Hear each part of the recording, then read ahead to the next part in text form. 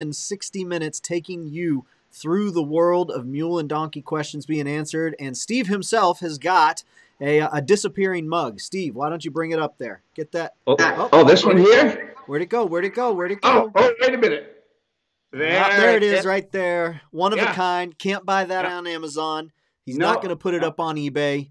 One of a kind. It is the Moose mug, and that is a favorite in the Edwards household. How's everybody doing this morning? Hope y'all are enjoying your Wednesday. We're only going to get one of them, at least one more in October 2020. Heck, there's probably plenty of people who say, good riddance. Let's get on to 2021. Well, folks, I got good news and I got bad news. 2021 offers a brand new perspective opportunity on life, but just switching from December 31st to January 1, that does not change things. So what are we going to do? We're going to do everything that we can today to make sure that you have the tools you need to change things in your mule and donkey training. So as 2021 comes around the corner, you are prepared to lasso it, pull it down to the ground, get it into submission, get it back up, mount it, and ride 2021 off into the sunset. How about that for an introduction, Steve?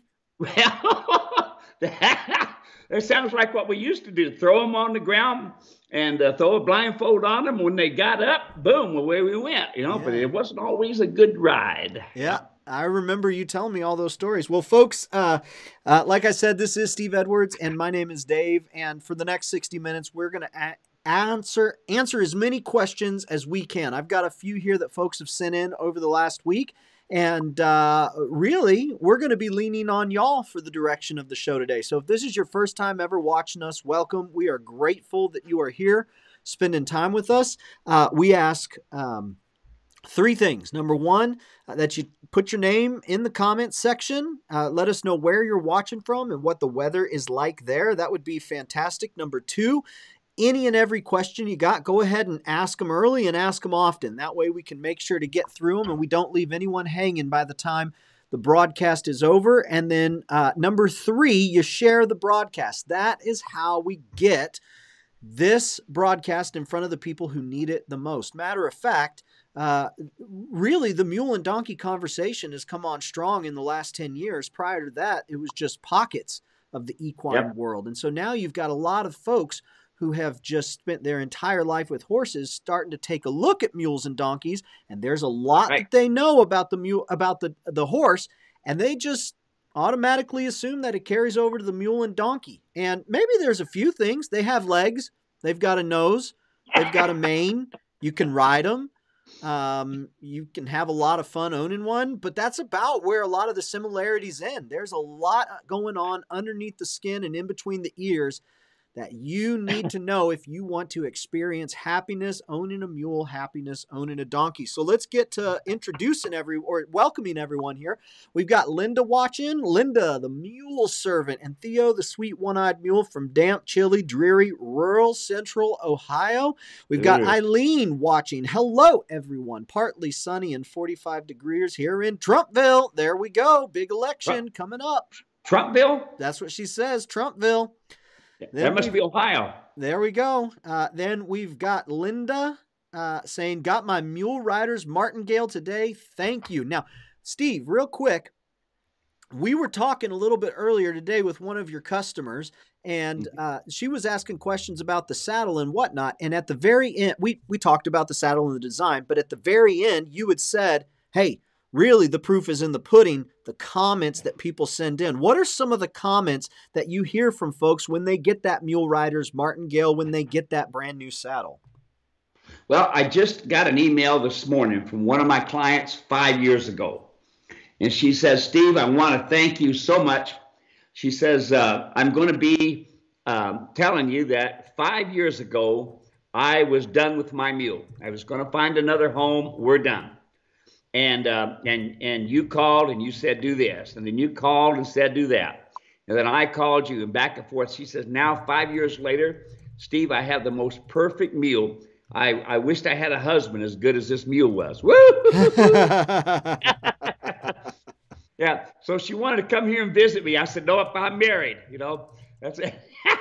No, she was coming down to have some sunshine. And I said, I'm going to be out of town when you showed up, but that happens a lot. But yeah, and that and more.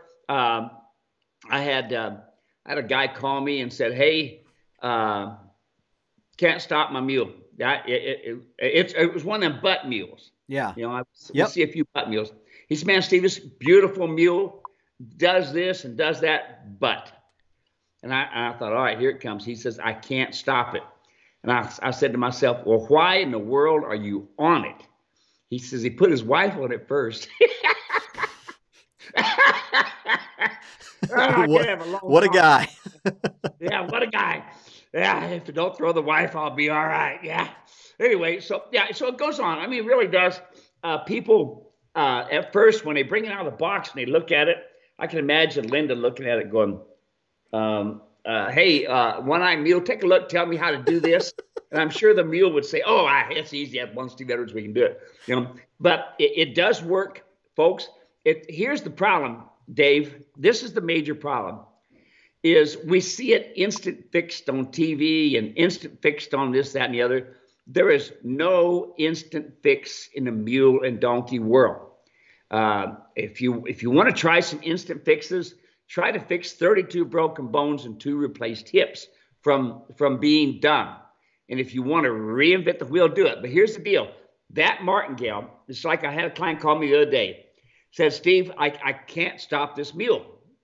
This is another guy that didn't have his wife on, but he was on. And I said, "You can't stop it." I said, "Well, you're using a horse bit." He said, "Nope, I'm using your bit." I said, "All right, which bit?" And he said, "The trail rider bit." And I said, "All right, tell me what you did." He says, "Well," he says, "all of a sudden, don't know why, the mule just took out running. Took out running." He says, "I tried to stop it, so I ran him into a tree, and I got him stopped." I said, "You run him into a tree?" He says, "Yeah, I got him stopped." I said, "Okay." I said, "Now, what else did you try?" He says, "Well," he says, "I was riding with a bunch of guys just yesterday, and all of a sudden the mule took off running."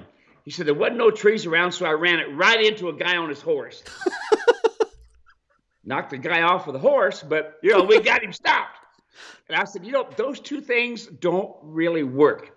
Right. I said, and he says, "Well, I usually pull him around in a circle, but I couldn't pull him." And I said, "Yeah, that's right. Folks, this is a mule. They run through their shoulders. You don't disengage hindquarters. You disengage the shoulder. You learn how to disengage the shoulder. So here's the deal, okay? Here's the deal. He's using the wrong bit to train with.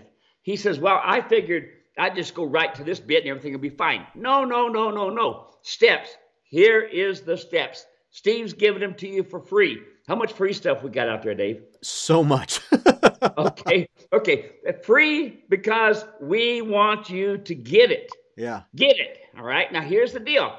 I said, go back to the mule rider's martingale and use that. Do what it says on the ground. Now here's the deal with the mule rider's martingale. Dave, you ready for this? I put the surcingle on this mule. Her name is Babe. Good looking black mule. I mean, she's a dandy. I trained this mule from day one.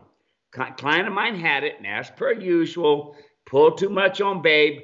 Babe grabs a hold of the bit, and Babe now has control. So now she brings her back to me, and I take Babe, put the mule rider's martingale on her, put the surcingle on, and all of you all that have the mule rider's martingale, you know this next picture.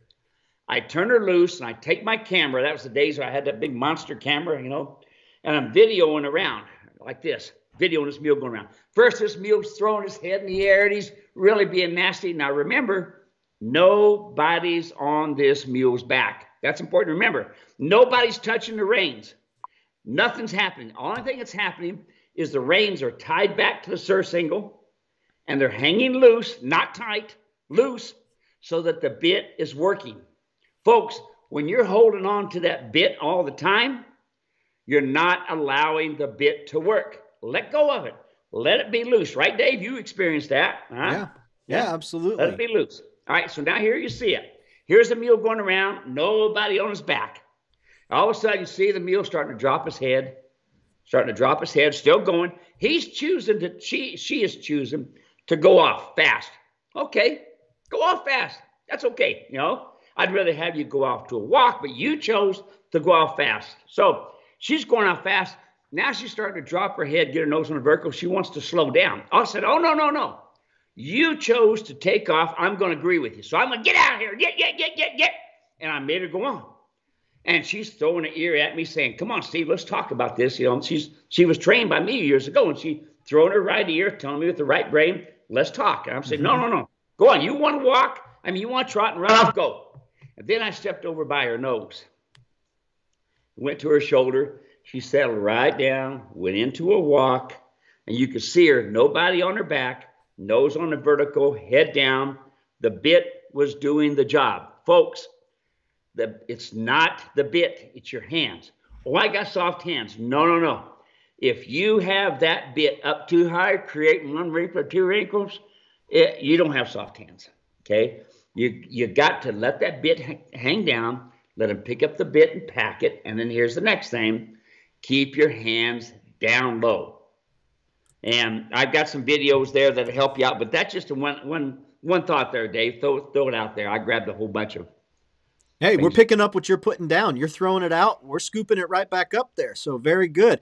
Folks, get your questions in because Steve will answer them and he will be thorough. So there you go. Let's see. We've got Marcus watching. We got Roger in New York. Thank you, Steve. My wife loves the saddle. We've got Marcus says Saratoga Springs, New York, cloudy and cold. Laura is watching from Ontario. Gone international. Got our first snow yesterday. Cloudy and around 40. Oh, she's got the crying emoji. Cloudy and about 40 degrees Fahrenheit today. Planning to blanket my mule as he was imported from Ohio this summer, and our winters are much colder here. Hoping next winter he can adjust his coat to our climate. Right there. Any comments on that? Is that the way to do it? No, that's good for that's a good idea and all. Dave, when I used to go up to Montana when it'd be 20 below and hunting and sort of thing, I thought, I'll blanket up my mules. I'm really going to do them a good job. This was 15 years ago. And I look around at all these mules and horses, and they're not standing in the barn. They're standing outside. And I'm thinking, wait a minute. It's snowing. You've got a half an inch of snow across your back, you know, and yet you're standing out there, you know. And I watch them. They get it done, you know. And here in Arizona, 120 out there, 140 on the ground, and them mules are standing out there because the flies are in the barn and no flies out in the sunshine. They know what they want and they know how to deal. Let's see. Alicia's watching. Hey, from Colorado. It is freezing here. My first question is, do you blanket a mammoth? Yes or no? Why or why not? Also, love the hat, Steve. There we go. We got a Trump comment. Steve, so do you blanket a mammoth? We were just talking about that. Is there any difference between a mammoth and a normal? Not really. A mammoth is a donkey that is above 58 inches. All right, so that's considered a mammoth. They're usually really nice to ride and this sort of thing. Matter of fact, I've got a client in Kauai that just sent me an email and sent me a picture of his really nice mammoth in there. But anyway, going back, folks, you know, there are some times that, yes, it's nice to have a blanket. I can tell you one time, Stacy, my wife's mule that we took hunting, one time she was really shivering, and I've never seen her shiver before. We was up in Colorado, and I took a blanket out and threw it on her and made all the difference in the world, put her underneath the tree as well, you know. Did it make a difference? Yeah. And I also put her inside the tree. Because you want to be out with their buddies. But anyway, yes, you know, go ahead and blanket them up. There's nothing wrong with that. A good solid blanket that will run moisture off, you know, you betcha. The best thing you can do, folks, is to have them a tree by where they can stand underneath it, or have them a little shed to crawl inside of. You know, that's one of the best things. There you go. We've got Patricia watching from central British Columbia. Rain and sleet -1 degree Celsius. Hope it's better where you are. And it is, Patricia. Hey, matter of fact, Patricia and everybody else listen. How about getting first weekend in March on your calendar? Come down here to Arizona and spend a little bit of time with Steve Edwards. I'll be there too. I'll be there. Do some video recording. We can have lunch together. It'd be good. We'll get more details out there, but first weekend in March. Go ahead, put that in your calendar. And as soon as the details emerge, you will be ready to roll. Let's see. We've got Bill watching from sharing to Mules of Ohio. Thank you, Bill. Sharing 49 degrees, cloudy and rainy. We've got Jolene over on YouTube watching from Kentucky, cloudy and cool. D. Witt is watching. D and Cotton in Camp Verde. Anyone else have a mule or a donkey wanting to go real fast down hills? Do they want to do that? Do they like going downhill, Steve? Do they want to go fast downhill?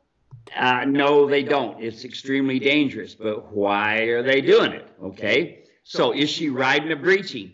First question. Okay. That would be my number one thing. Breeching, crouper, what is she riding in? That's that. All right. Now, next thing. Why are they running downhill? Because the saddle is hitting the scapula. Bang, bang, bang, bang, bang. So the sooner they get down off of that hill, the sooner they don't have the scapula banging on them. Now, folks, look at this. When you put your breeching on your mule and you adjust your saddle and everything's just the way Steve showed you on the mule saddle fit videos, just the way I showed you, okay? And you done it all that way. You're thinking, boy, all right, I got her made now. There we go. And you go up this mountain. Boy, you're just climbing up this mountain. You're doing good. You get to the top. Well, now you got to go down the mountain on the other side. So you start going down the mountain, all of a sudden your mule takes off running. Why? Wait a minute. I got the Steve Edwards saddle. I got the Steve Edwards breeching. I got the Steve Edwards pad. I don't have Steve Edwards here, but why is my mule running downhill? We know why, folks? This is why.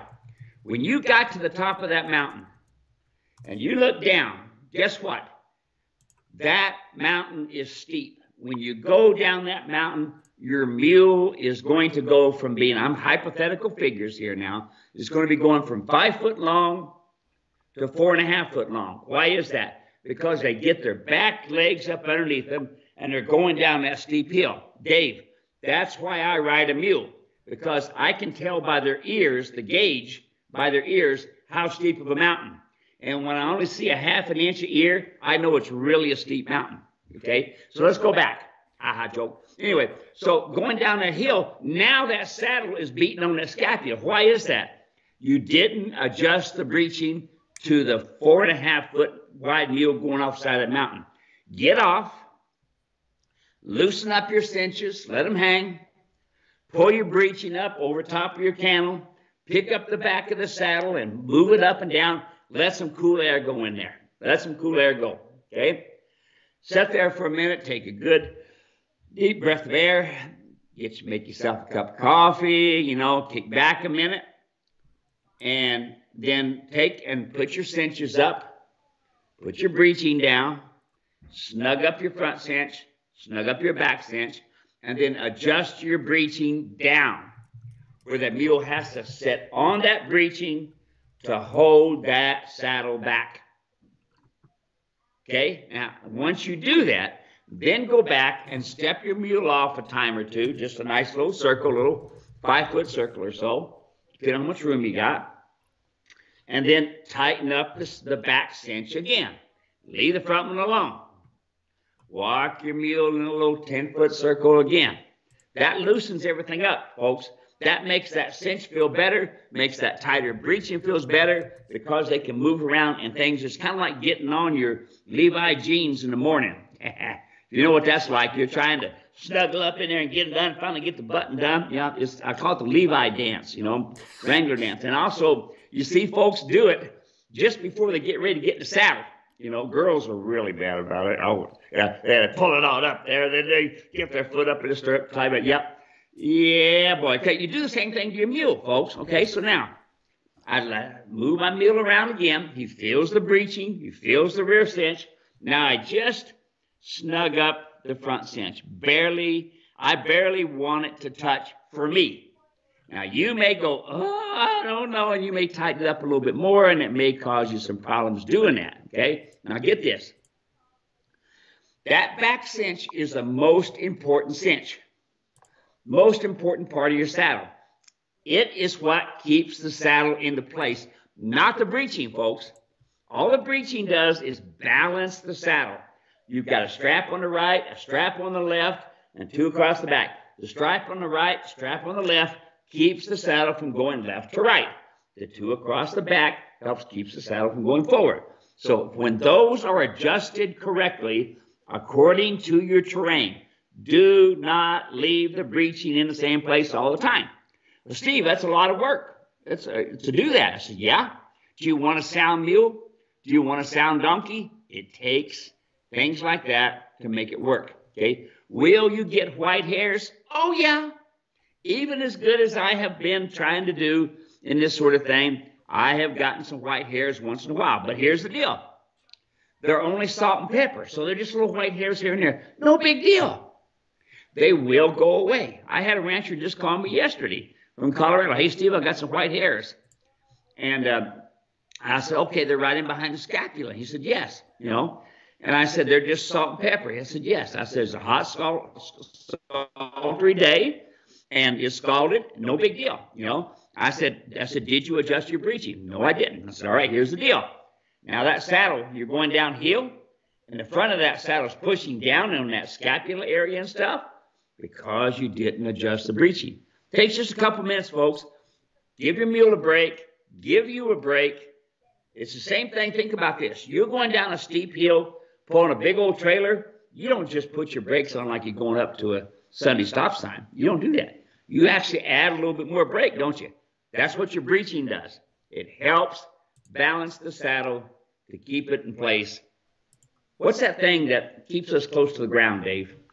Gravity? Yeah! Yeah. Gravity plays into place here. And when gravity plays into place, guess what? You're going forward, and you'll be like me years ago, grabbing for ears or something to keep from going forward, you know? So there you are. There we go.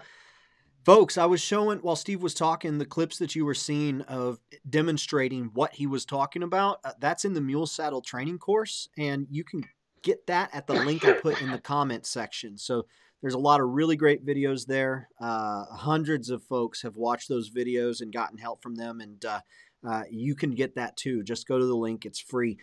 We've got, let's see, Trisha watching from Wasilla, Alaska. Cold and clear, 24 degrees. My brother's up in Anchorage, says they got some snow on the ground today. Couldn't decide if he was going to go out or stay in. It was one of those days, I think. David is watching from Washington. He says, Steve, did you get the elk? No. Nope. They were all went nocturnal. We had cameras on them. There's a big corral with a water tank in the middle. The only water within 5 miles. And the elk had gone in there. It looked like train tracks. It was so thick. Every morning we would check the cameras. That night, they would come in at 7 o'clock. Guess what time we left? Because it was dark. We couldn't see. Yeah. So we left at 6:15.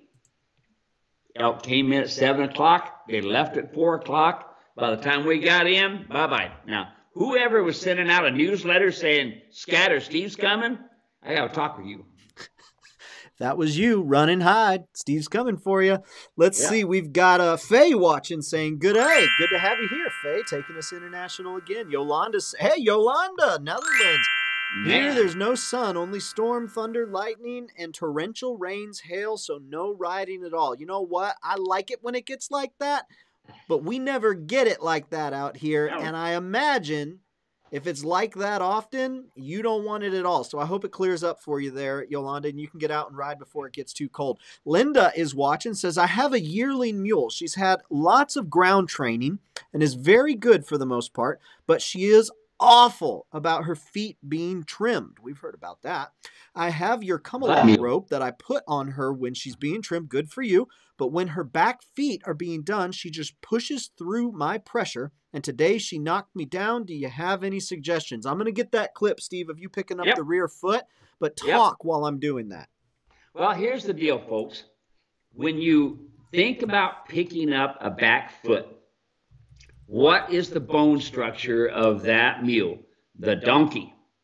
That hip is very narrow and this sort of thing. And so when it comes down to their foot, I learned a long time ago that I bring the foot forward first. And as I'm bringing the foot forward, I feel the relaxation. If I feel it tense, I wait.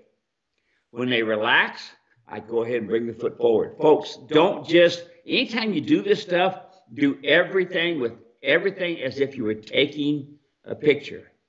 Every move a picture. Go slow and easy so that the donkey and the mule can figure it out. And even Steve can understand at that pace. Now, look, you bring it forward. As you're bringing it forward, the mule is going to get worried. You're going to have the come-along hitch in your other hand, just like you're going to see in this video Dave's putting together for you. Now, when you feel them kicking at you, or actually they're trying to pull away, then go ahead and drop the foot, take that come-along hitch, and I mean try to rip their nose off. Because here's the deal. You fell on the ground. You could have ended up paramedics coming out and us running an IV on you and run you in the hospital. No, no, no, no. I don't want that, okay? It's okay for the donkey or mule to bleed, folks. It's okay. It's not okay if I bleed or you bleed. It's not okay. So go ahead, get mad. Jerk, jerk, jerk, jerk, jerk, jerk, jerk. Listen, if that was a mare horse that just got banged by a younger animal, she would spin and kick and bite. She'd make pieces out of that thing. So that little bit you're going to do with that come-along hitch ain't going to be anything, folks, compared to what a mare horse is going to do. Nothing. Get that in your mind. You've got to get that in your mind. Oh, Steve, I don't dare. Yeah, you do. You better dare. Okay, folks, listen. You don't want the broken bones that I've got, and we don't want her to end up. So let's go back. Then the foot goes forward, backward, backward, backward, slow and easy, and then over to the left. Most folks pick it up like they do a horse, and they shouldn't even do a horse that way. They pick it straight up, and then they go out to the right. Don't do that. Donkey bone structure. So you come forward with it, you go straight back and over to the left.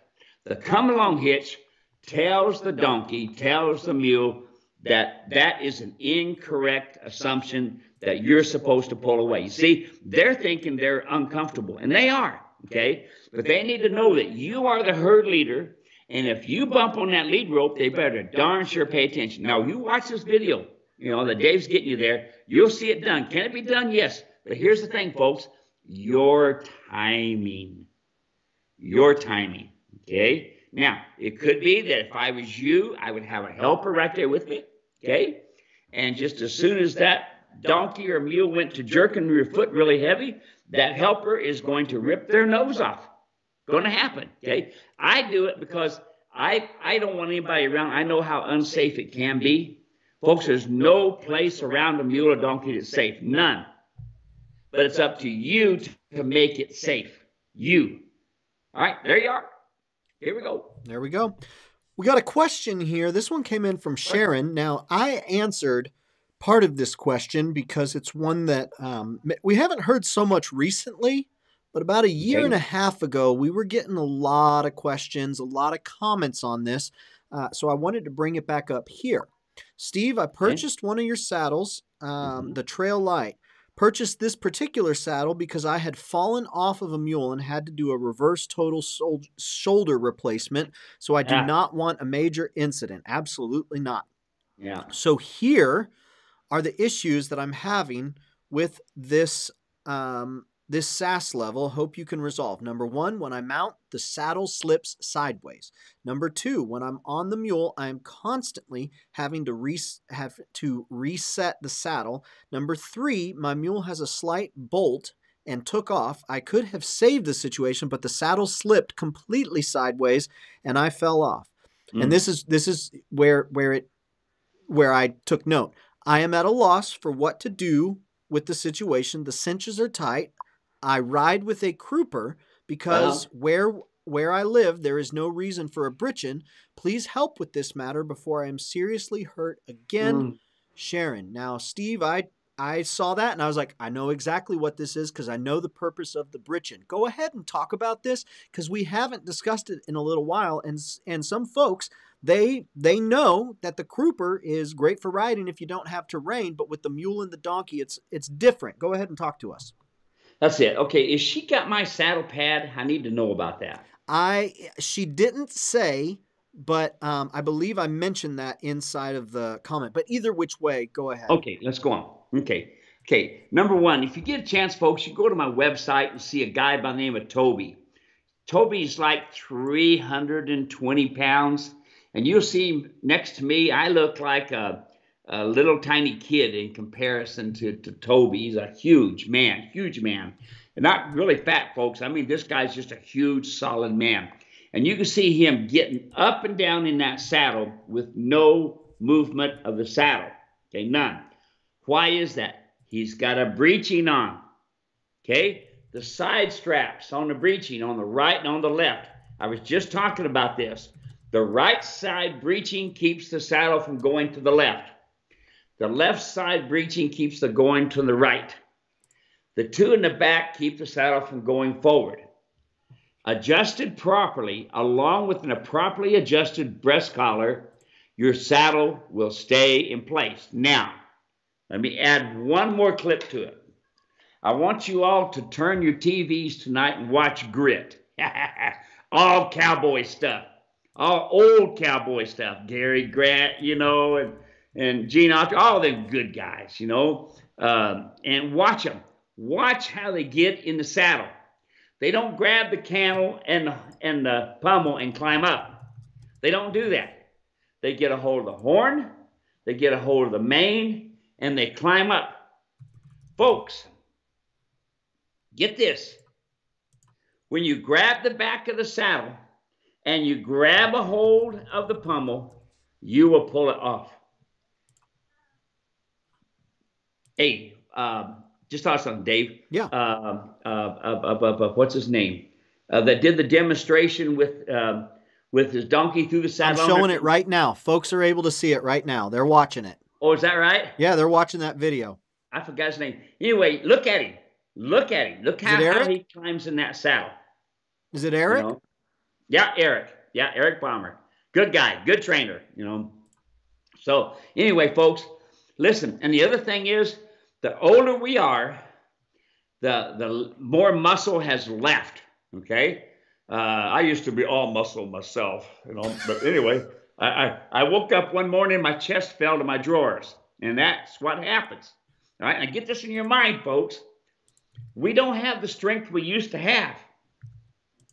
So therefore, what I used to always do, I'd put my mule down in a low spot so that the stirrup, I'm 5'6", so that stirrup's way up here. I can't do that. So I always kept them in a low spot, or I found a rock or a stump or something like that to climb in. That helped. And folks, that was when I was in better condition too. And I was riding broncs, so I'd have to cheat their head around, grab a hold of that horn and get in. Did you hear me? Grab a hold of the horn. Grab a hold of the mane. That's how I got in. If I take and grab a hold of the cantle and pull it over on a bronc, I am going to hit the ground, folks. That bronc doesn't know to stand still, okay? Doesn't know. The only thing he knows is, wait a minute, mountain lion's on my back, I'm out of here. Got to get that in your mind. So use a stepping stone. In my clinics, I used to teach the mules where they'd stand on top and click, and the mule would come right over to me and climb on.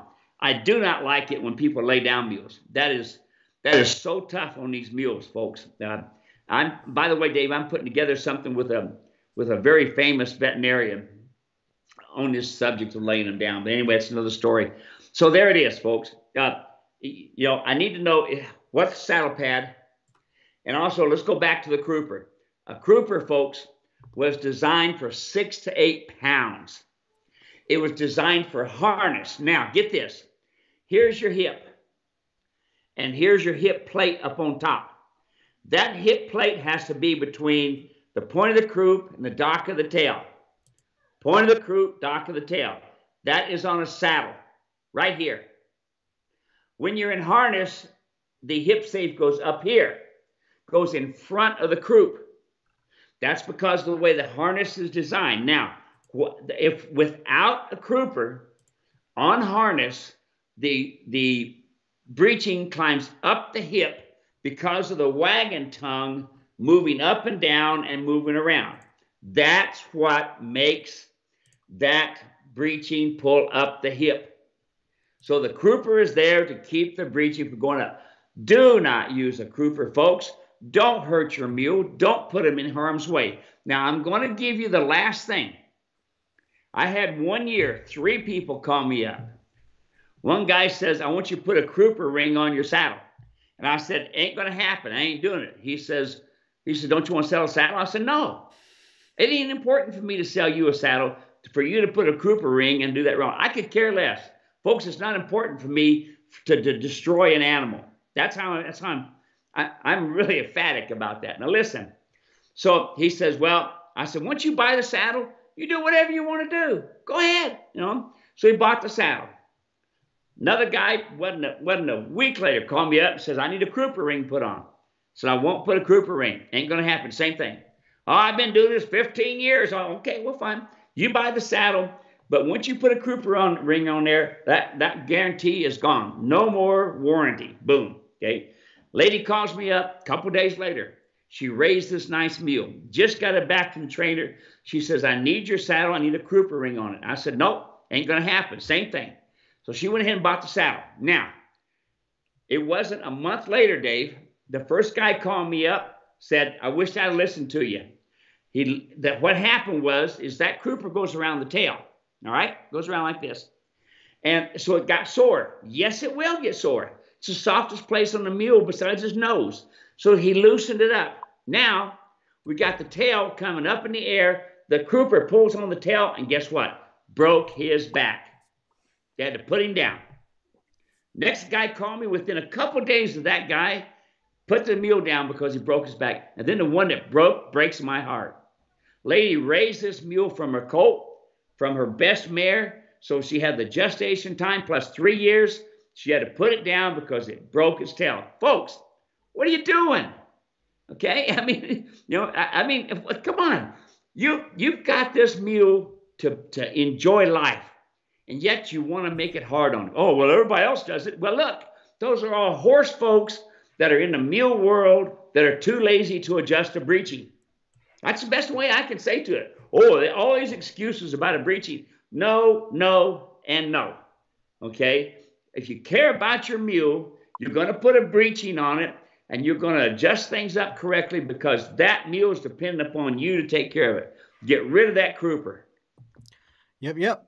Can't be said enough, because I know there's some folks here who are hearing it for the very first time, so we'll keep bringing it. We'll keep talking about it. Jennifer's watching. She says, howdy, Steve and Dave from Horseshoe Bend, Idaho. Sunny and 62. I'm doing my first 25-mile endurance race this weekend on my 18-year-old Applejack. What are your thoughts on centerfire rigging used with a breechin? P.S. I need that new ultralight saddle. My Erickson fits, but so heavy. Get that ultralight saddle. Do it for you and your loved ones, including Applejack. Steve, what do you think about centerfire rigging with breechin? Give us a short answer on what centerfire rigging is, and then answer the question there. Okay, so centerfire is you have your 2 rings on your saddle, your front and your rear rings.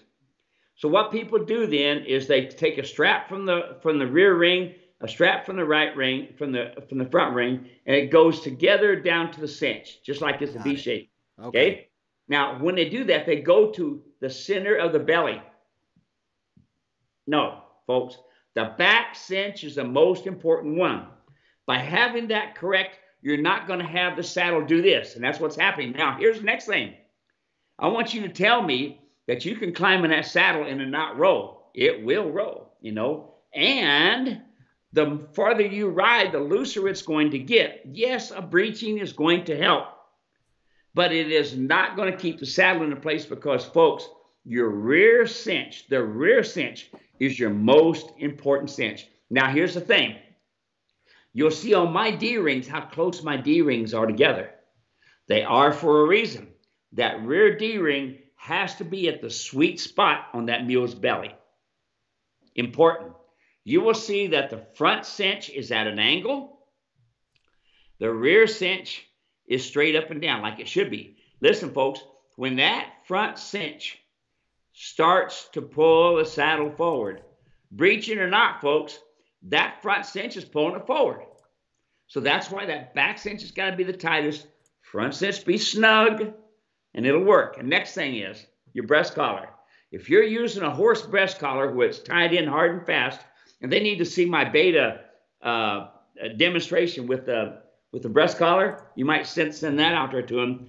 Folks, I have people all the time say, Steve, I got your saddle. Just talked to a person just yesterday up in Carefree. I got your saddle, but it keeps moving. I looked at it. Yeah, they got my saddle, but it has a pulling collar on it.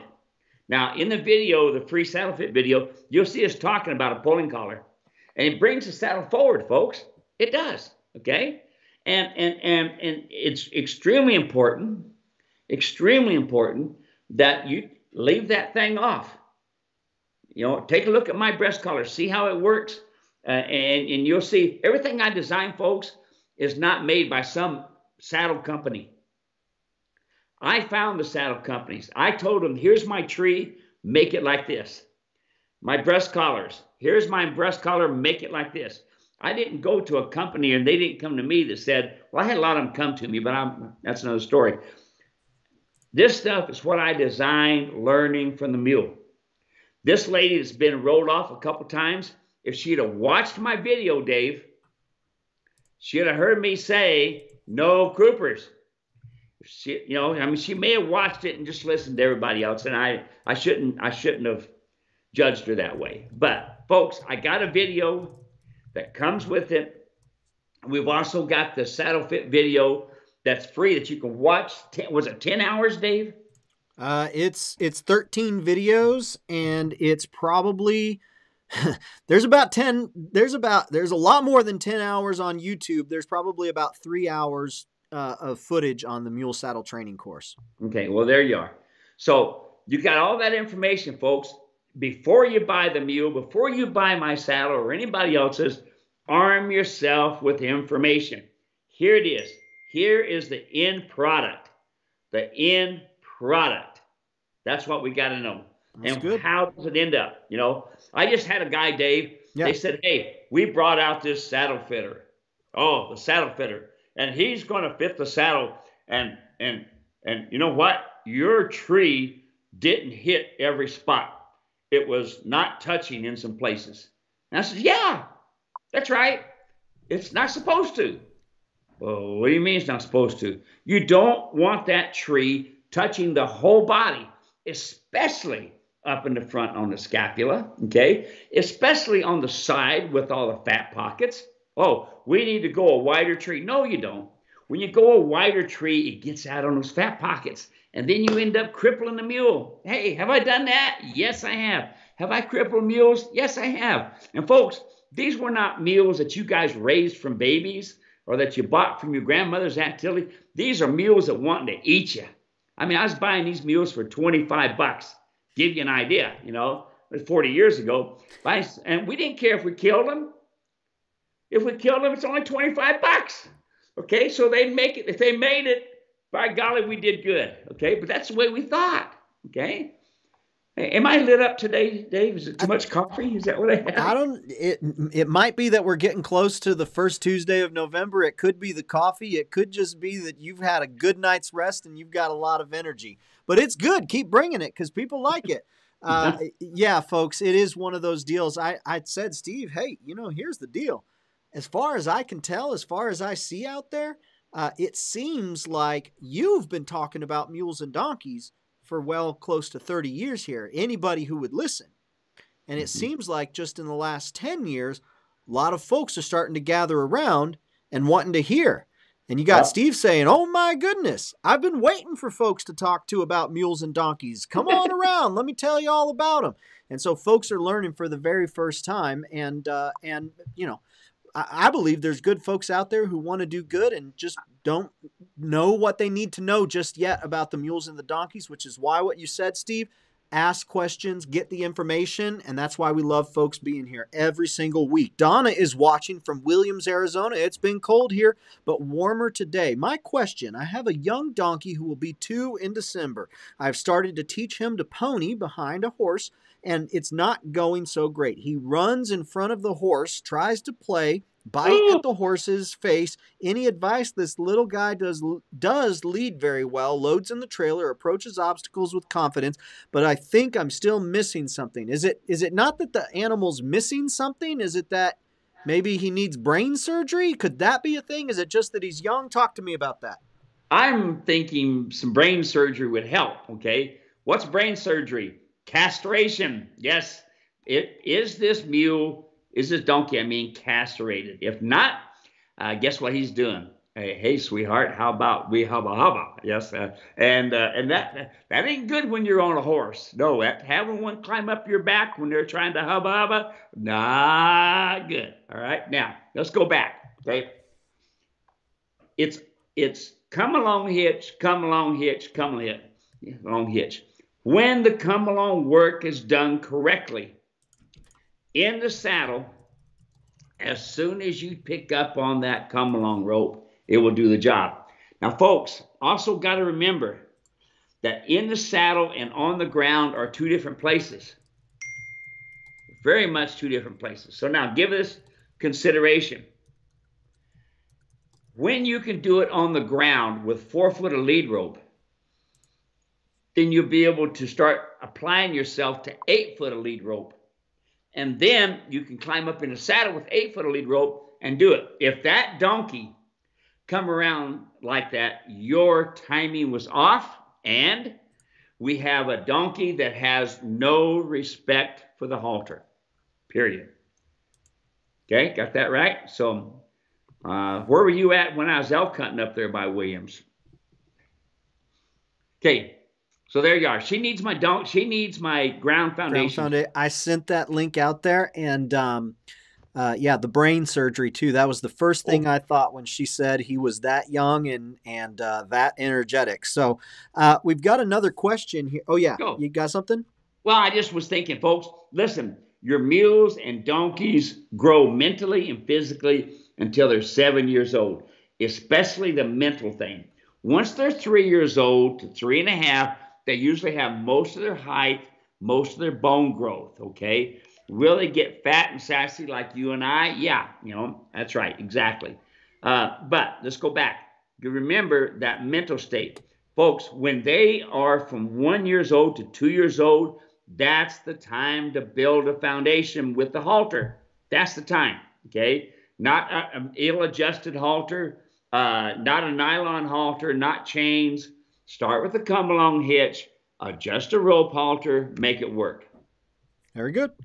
We got a question from Dean here. And Steve, we've got quite a few questions that have just come in, so we'll try and make these answers short so we can get to, hopefully get to answer all of them today. This one came from Dean. He emailed this in. I'm a new mule owner, thanks to my girl. We thought we were getting a trained mule, but, there's that but mule, but apparently the previous owner carried treats around all the time. I, however, do not.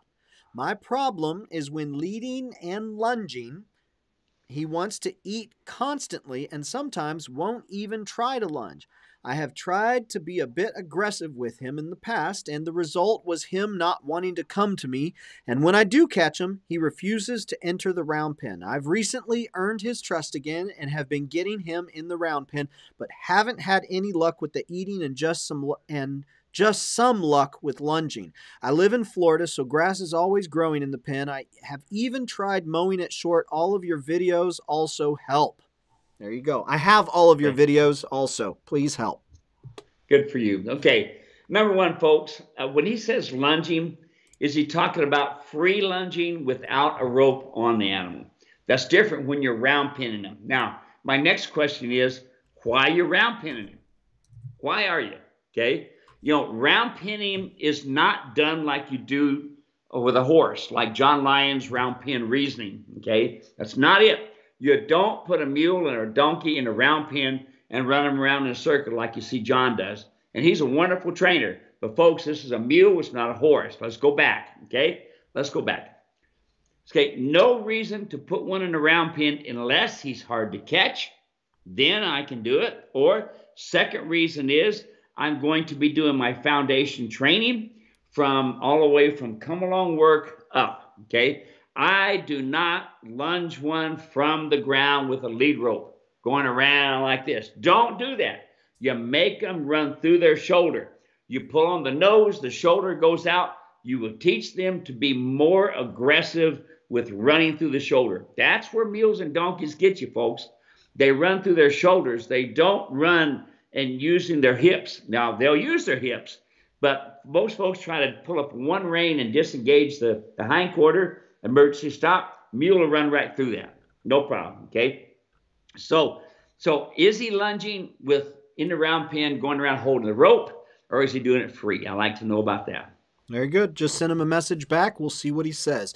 David Pengelly is watching. Sonoya, Georgia. Come Along Coffee. Folks, I'll put a link in the comment section. Get your Come Along Coffee from David Pengelly.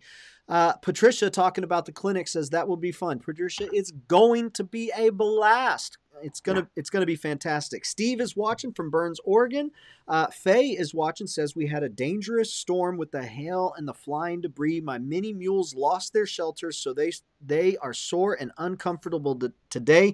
Should I fuss or should I just let them rest? Just let them rest. They'll be just fine. Yeah, let them rest. There we go. Laura, talking about the clinic coming up in March. I've already been scoping out some flights to Arizona in March. I don't have the heart to haul Buster Mule 3 to 4 days each way, but I am planning to be there, and we will be glad to have y'all. Nick is watching. I'm in New Zealand, going international, and have a mammoth donkey, Jack. I'll be breeding with next year. Question, as a newborn mule, is there anything different to horses different from horses that I can do to blueprinting my baby mules? Cheers. Isn't there a book that we have that we refer people to? Well, I like to put people toward Dr. Robert Miller, and he does imprinting. And folks, understand what imprinting is. Flight and fright is the #1 thing that an equine uses to escape what they perceive is a problem. So flight and fright can be something as simple as, don't touch my ear. That's still flight and fright. Don't pick up my foot. That's still flight and fright. So the purpose of doing the babies like this is that you will teach them automatically that when the human touches them, who is a predator, and they are the prey animal, when the human touches them, it's okay. I'm not going to eat your leg. It's okay. I'm not going to eat your ear. It's okay. I'm not going to eat your tail. They will see that. Here's the deal with flight and fright. Flight and fright. Ready? Okay. They got their back leg and their babies, and they're doing this.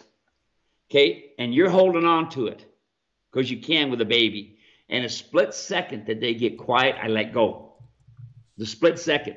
And then I build on that. I touch the ear, it pulls away. I touch it again, it pulls away. I touch it again, it doesn't pull away. I quit. That is breaking. That is not breaking. That is training the flight and fright preference of the mule, donkey, horse. Okay. So yes, get Dr. Miller. Bob is a fantastic trainer. He was a veterinarian for years. He travels worldwide doing seminars and stuff. Bob Miller is he is a I'll tell you, he's right up there with Tom Dorrance. As far as, being very knowledgeable with every aspect. And he's a mule man as well. There we go. Naomi's watching. Naomi Ambutch, 55, sunny in Eastern Washington, on the way home from an 8-mile ride. Glad that you have us with you. Dee had a question about the britchin'. I went ahead and, Dee, I put a link to the mule saddle training course. Watch the britchin' section in there. That'll answer your question. It'll be the video demonstration that you want to see. Jim is watching from Alabama over on YouTube, 75 degrees and stormy from hurricane, winds 50 miles per hour tonight. Stay safe. Man. Rip is watching, says it's cold up here. Yeah, I'll bet it is, Rip. It's getting cold down here too. Chris is watching from South Mississippi, watching this hurricane blow by. Yep, stay safe there, Chris. Beth is watching from New Hampshire. David is in Kentucky, says rain, rain, rain, calling for 5 inches by Friday morning. Stay safe, enjoy the moisture. Hopefully it's not too much. John is watching in Iberia, Louisiana. Just dodged another hurricane. Good for you, John. Everyone stay safe. Howdy, y'all, says Andrea, North Carolina, rainy, 60 degrees. Rip says the farrier and vet have recommended barred front shoes. What do you think? And Steve, we've got about, I mean, we can go over. We got about 5 minutes left here, but Yeah. just mindful of the time. Okay, so he says bar shoes. So in other words, what you usually see, folks, is the back of a shoe is open. And what they're going to do is they're actually going to put a bar from one branch to the other branch. And evidently, he must be having some problems there. I'm not sure, because bar shoes have a variety of uses. So I was talking about with Rip using pads and caulking and putting the pads on, because I thought maybe soles were getting bruised. Okay. Now, if he's putting bar shoes on, I want to know the reason why. Are we talking about a lamina breakdown, the lamination breakdown? Are we talking about a rotated coffin bone? So, hey, Rip, let me know why they're putting bar shoes on there. Very good. Let's see. Linda says, y'all make me so proud of my sweet Theo. When I finish with the front foot, he swings his back foot forward all by himself and uncocks his own hip. Then I can step in and put his foot on my knee. Linda, you're just showing off now, and we like it. Something else. We like it. Trace says, speaking of trimming, is it okay to rope the back hooves while trimming for security? Yeah, you know, folks, here's the deal. Yeah, I've done that, and I've actually tied a rope up to a guy on a saddle on a mule, or I've tied it to another tree, and I've done that. But I can also tell you, I know a couple people that got hung up between the rope and the mule, and it was ugly. And I was kind of one of them people myself. And so I'd rather teach them personally to pick up the foot, like Linda was just saying. Pick up the foot, give it to me, be nice and quiet, and go from there. If your mule is that rank that you got to tie up a foot, be prepared to go to the ER. Okay? Make the mule trustworthy, folks. It's not important to put a shoe on until they can pick up their foot nice and quiet. It's not even important to climb in the saddle until you can pick up all 4 feet nice and quiet. That's how important it is. Yep. You never graduate ground foundation training. Let's see. Greg is watching. Greg and Diane in St. Peters, Missouri. 46 degrees. Glad to have you guys here. LaDonna is watching from Joplin, Missouri. 42 degrees and rainy. Olalir is watching. Let's see. Good to have you here. Chris is watching. The britchin is a must in any situation from me. There you go, Chris. Keep that britchin gospel out there and let people know the good news. Linda has the question with regards to runaways. If you are riding in a safe space, like a large ring or fenced pasture, and the mule runs off and you are not regaining control, what is your best option? Is an emergency dismount good? Is it better to stick in the saddle no matter what? And of course, the first thing that we talk about is left, right, left, right, left, right. And if they don't respect the halter, you shouldn't be in the saddle in the very first place, because if you can't get them to respect the halter on the ground, they sure as heck ain't going to respect it when you're in the saddle. Steve, what would you say if maybe you're doing that and it doesn't seem to work? Okay. Groundwork, folks. Listen, running off is part of a mule's vocabulary, okay? They perceive a problem and they run off. Like the one guy says, I ran into a tree, then I ran into a horse, then I got him stopped. No. Folks, do your groundwork first. If you get them to respect the halter first, not that you're riding on a halter. Never want you to ride in a halter. Never. Okay. It's not safe because of a lot of reasons. And we can talk about that coming up here. Anyway, going on to the next thing. When it comes down to this, I don't dismount, folks. I've hit the ground and it hurts and it don't feel a bit good. You got your helmet on, and first thing I would say to you is mule rider's martingale. Mule rider's martingale. Now, when I was in Australia and I was judging the mule and donkey show, Tracy was coming off of the hill, and I was watching her come down. All of a sudden, the mule took off running, and she was riding in my mule rider's martingale. And I hollered out, right, left, right, left, right, left, right, left. And she did that, and that mule stopped right now. Got it done, okay? So going back to this, okay? She probably did her groundwork. I'm sure she did. Okay. And so she was able to stop within a few short feet. Folks, get your groundwork done. Use that mule rider's martingale. Remember, I was talking about Babe in the very beginning here. Get them to respect the bridle. Listen, when you are training mule rider's martingale, it keeps the nose on the vertical and the head down. When you are using a regular snaffle bit, like I was talking with some folks yesterday, said my mule took off running. I said, all right, show me the bit. Sure enough, it was a smooth snaffle bit. Folks, you're not being nice to these mules using a smooth snaffle bit. You're teaching them to brace. Some of the worst mouths I've ever seen is when horse trainers have trained on a mule and they've cut the tongue or they beat up the bars or they cut up the corner of the mouth by using a smooth snaffle bit. They have no respect for them. So going back, go do your groundwork. Don't get in the saddle.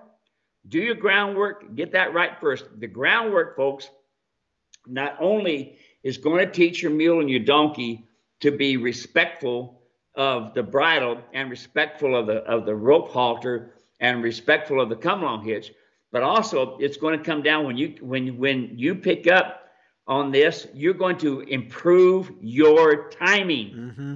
That's it, folks. This, yeah. When it comes down to it, guess what's happening? Your timing using that rope halter, using that helps you with your timing. Dismounting is not an option. You know, you need to get your timing squared away before you get in the saddle. There you go. Let's see. We've got a few comments on your hat. They love your fashion. You're starting some fashion trends here, Steve. Yeah. We've got Derek. We've got Wilhelmine. We've got Warren, and we've got Karen. They all love your hat. They say you've got good taste, is what they're saying. You ought to see my mask. There you go. That's right. Steve doesn't have the mask right here. You'll love his fashion sense and fashion style in masks as well. Bill is saying very interesting information on the Crooper. Thank you. We've got Richard Matthews. Good afternoon, Chaplain Steve and Dave. Hey, good afternoon, Captain. Appreciate that. Linda says, what's that? Captain has one of my Trump masks. I got one at my house too. Linda says, my trail light saddle, beta breeching, and breast collar all fit Theo like they were made just for him. If it weren't for the buckle impaired owner here, I'd be all set right now. Thank you, Linda. Cher is watching, says, hi, Steve. Hi, Dave. Blessings from Virginia. Cloudy here and expecting rain soon, 67 degrees. Linda says, love the hyper caffeinated Steve and Dave show. All right, there we go. Let's see. Keep on moving along. There you go. It's hyper caffeine. Real quick, if you want to give a very quick follow-up to Donna, she had the young animal who was trying to catch up to the horse, says he's already cut. So he's already got the brain surgery. So I would imagine, hey, you're good there. Just keep on with everything else we talked about. Come along here. Nancy is watching. Hello from Mountain City, Tennessee. Rain, rain, rain. I absolutely love to listen and learn from you, Steve. I still have not got my mule. Lord will provide in time, but until then, I want to learn. Nancy, you are a model. We will come back to you, and we will tell folks, be like Nancy. Donna says, awesome and thanks. We're here hoping to pack out elk, have the horses, now need the donkeys to mature and train. There you go, Donna.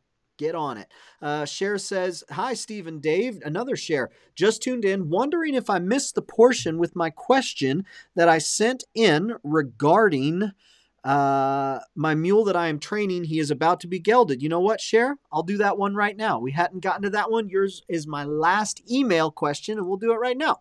Cher says, hello, Steve. Quick question for you. I am training a 3-year-old stallion mini mule. He is set to be gelded in a couple of weeks at the ranch that I am training him at. He is not my mule, just mine to train to be adopted. The vet is supposedly coming to the ranch and taking care of the operation on the site, outside in the paddock adjacent to his stall. This makes me sad for him, but the owner says he should be fine. I'm having great success with him in our training sessions, and he is really attached to me now after 8 full weeks of training. If he were mine, I would leave him be and not have him gelded. What are your thoughts on gelding at 3 years old? How long of a recovery will it be for him, and when can I resume training? So thoughts on gelding. How long of a recovery? When can I resume training? Okay, number one, the most vicious animal in the world. Now get this in your mind, folks. Most vicious animal in the world is a stud donkey. They have no mind at all. They're horrible. You're doing okay right now until he decides that he wants to have a piece of you. And believe me, folks, I have seen it time and time and time again. I tried to train a stallion donkey 30 years ago, and I shot him. Now, I'm going to be blunt with you. That sucker one day turned on me and was going to yeah, you know, and he was bound determined. His stinger was ready to go. And he was bound determined he's going to hurt me. And that will happen. Listen, do not leave any of your donkeys or your mules intact. Geld them. It makes great brain surgery. They make great animals after that, but geld them. Okay, now, here's the deal. While this mule is under sedation and he's been gelded, that is the time. Not only he needs to walk to be able to help with the gelding, okay, but it's a good time to work with problems if you got some little thing around there. But yes, gelding, never ever leave a donkey or a mule intact. Now, a donkey, if you're going to use him for stud fees and he's pretty decent, okay, you're going to use him for stud fees. That means you're not going to have him around people. Here's the problem, folks. I've seen donkeys, no, I've not seen, I know of donkeys that have knocked kids on the ground and tried to breed them. Now, stick that in your mind. It's not a pretty thing. And I know about other things, too, about ladies in the right times of the wrong times of the month and this sort of thing. And it can be a booger to have a donkey around that has breeding on his mind or a mule. There you are. Arm yourself with information, y'all. You need to know. Yep. Steve, give me a real quick few-second answer. What's the best remedy for thrush on a mini mule's feet? For one thing, dry. Put them in a dry area. That's the number one thing. They've never figured out yet completely what thrush really is. Bacteria, sole problem, or whatever. But what it amounts to, folks, is the hoof, the sole becomes powdery. And so the downside of that, folks, is you've only got so much sole before you get to the coffin bone. And the coffin bone, when it starts rotating, he's crippled, he's done. So what do? Keep him in a dry area. I use granite in my corrals. And I have an area where they can be kind of up a little higher, away from the moisture underneath. You see these corrals back here? That's my corral panels. That's what they look like. Yeah. It's 10 by 20, and the 10-foot wide and 20-foot long, and half of that is under roof. You can see the rest of it's open. Now, two things. One, urine and manure. When it comes down to donkeys, the problem is they got the worst hoof in the world. So all of that bacteria starts backing up inside that foot. Mm-hmm. And so all of it's laying there. So trim them really short, and use Clorox on them, and that's the best thing to use. But trim your donkeys short, folks. Lamar's watching.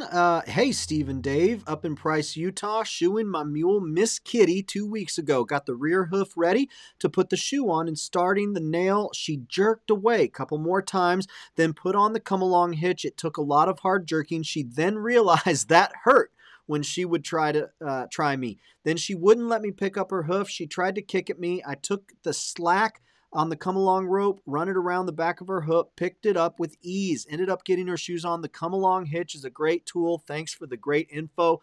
I'm going to take a screenshot of that, and we are going to use that, if that's all right with you, Lamar, because that is the type of success folks are looking for, and they think it can only come if Steve's doing it, and you just proved that anyone can do it. Of course, I don't mean that like, hey, if Lamar can do it, anyone can do it. What I mean is that, hey, if you're patient, you can do it.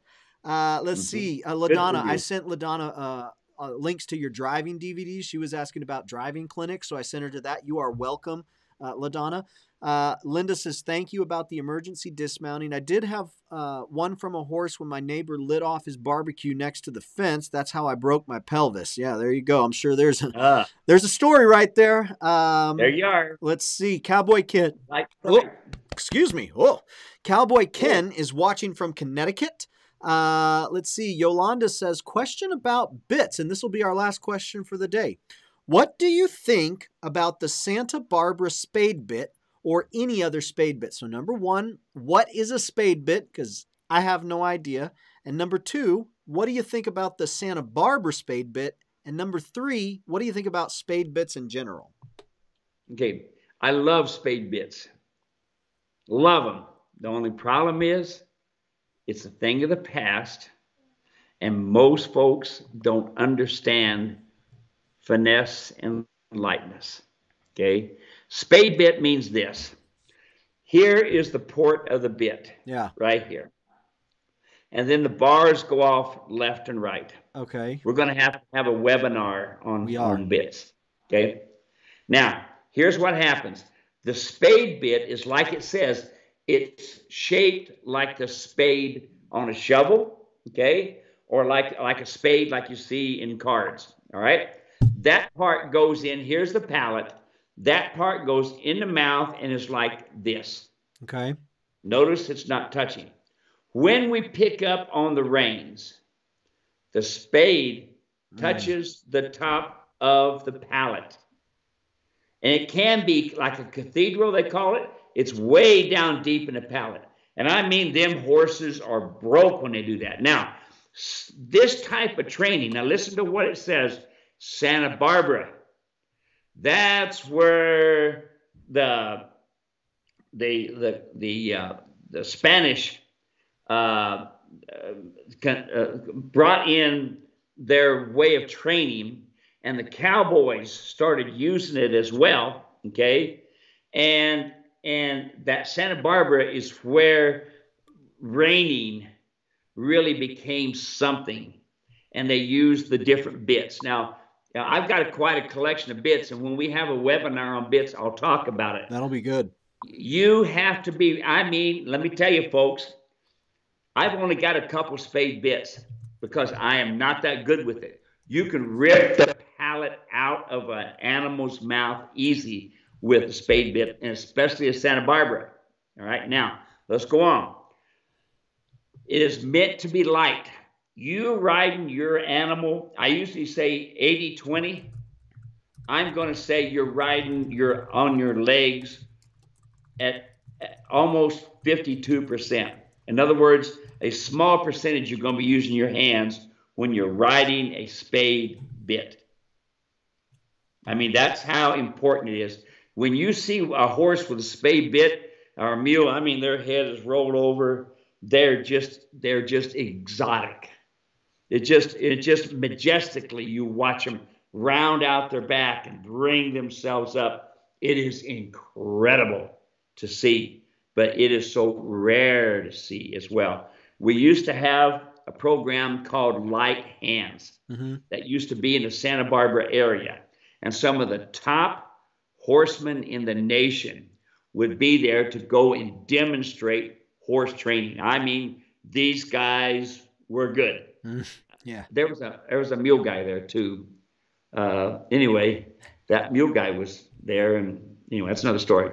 So, and that really, but here's the thing, folks, is when you get to that level, it is way above me. Way above me. That is, I mean, that is to have an animal that incredible takes a lot of talent. Yeah. And a spade bit is the end result of that talent. There you go. Yolanda. I think we knocked her socks off because she wrote back, "You love spade bits?" 3 question marks she added, Steve. 3 question marks. I think we knocked her flat out of her seat. She is beside herself. As a matter of fact, talking about doing a webinar on bits, we do need to do that. Our next one is all about spurs. Folks, I just put a link in the comments section. You can sign up. We're all done here for today. That was our last question for the day. So if you want to click that link in the comment section, I just placed it there. You can go register. It's absolutely free, and we're going to talk about how to use spurs with mules and donkeys. It's that simple. We're just going to talk about how you should be thinking about spurs, how you should be using spurs. Steve will bust out some of his different spurs. You may have seen some of them in past episodes, but the difference between the webinars that we run and these Wednesday conversations is these Wednesday conversations are all driven by you. Everything you need to know, everything you want to know, that is what we talk about on these Wednesday conversations. These webinars, which are taking place on Thursday nights, so this will be 5 p.m. Mountain Standard Time, which would be 4 p.m. Pacific Time. It'll be a few hours later back there in the Eastern and the Central. This is about Steve getting information that he needs to talk about, that he feels like, hey, we've got to get this out there. So after I'm gone, it can still live on the YouTube and people can find it and they can make their decisions knowing that they have all the information. So join us. It's going to be next Thursday night. It's absolutely free. And Steve is going to share his thoughts on spurs. And if you enjoy these, and you really feel like you walk away with a lot, you're really going to enjoy hanging out with us for a webinar. There's plenty of folks here who are still watching with us this afternoon. We've gone a little bit over, but they're still watching with us. And they will tell you firsthand that the webinars are incredibly informative because Steve gets an entire 45 minutes to talk about one specific topic. We talk about a wide range of topics here, but we just wind them up. We get a whole bunch of coffee inside of him. We give him a piece of paper. We say, talk about this.